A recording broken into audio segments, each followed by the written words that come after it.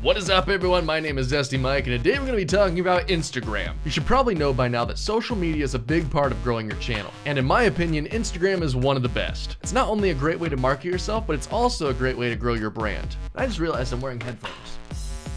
Gotta love headphone hair. Now, in the past, we talked about an app/website called HOOTSUITE. HOOTSUITE allows you to post to multiple different social medias from one place. So if you have to manage multiple different social medias, this is a lot of help. The reason I bring this up is because HOOTSUITE announced that Instagram is now available on it. This means that you could schedule your post right from your computer. You can edit those photos in Photoshop, schedule it from HOOTSUITE, and it'll pop up onto your phone when you schedule it, and you can do the rest. It's actually quite cool, so if you're an Instagram user, be sure to check this out. Now, secondly, I wanted to share my Instagram workflow for those of you who don't use HOOTSUITE, or those of you who use the free version and only have 3 social medias to choose from, and Instagram is not one of them. Now, if you're like me, I take lots of pictures, and I don't want to blow up people who are following our Instagram. So to organize things, I create a folder on Google Drive, and whenever I have a photo worthy of Instagram, I drag it into the corresponding folder. When it's time to post an Instagram, I go to Google Drive, pick the photo I'd like to post, and download it to my phone or tablet. Once it's downloaded, I open it up into an app called Snapseed. Now, this app is really good for those of you guys who don't want to do photo editing in Photoshop. It's quite powerful and can do a lot of strong edits. I go through and tweak the photo as I see fit and then save it.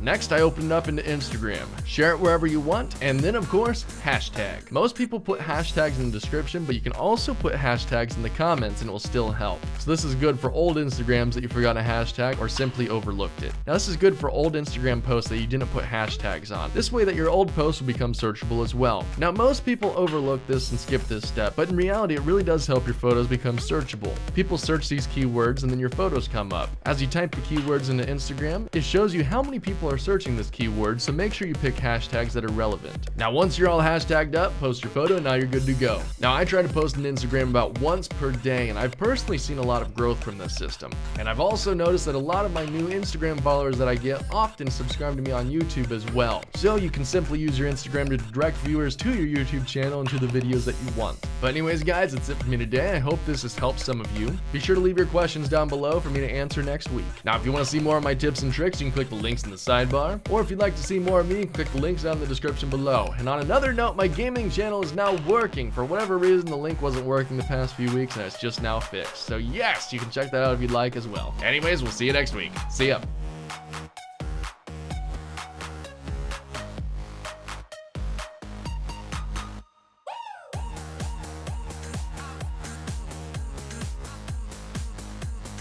Impulse is produced by the Freedom Network.